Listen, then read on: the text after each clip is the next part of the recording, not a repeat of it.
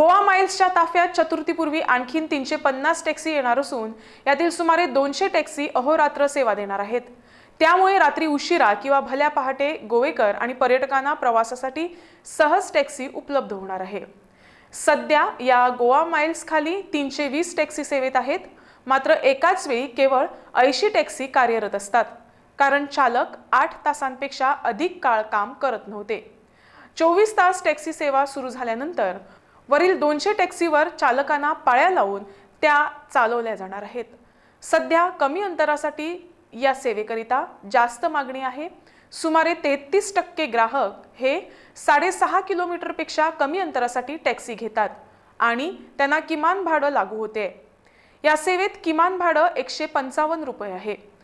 6.5 किलोमीटरपेक्षा कमी अंतरासाठी टॅक्सी घेतल्या तरीही तेवढेच भाडे भरावे लागते।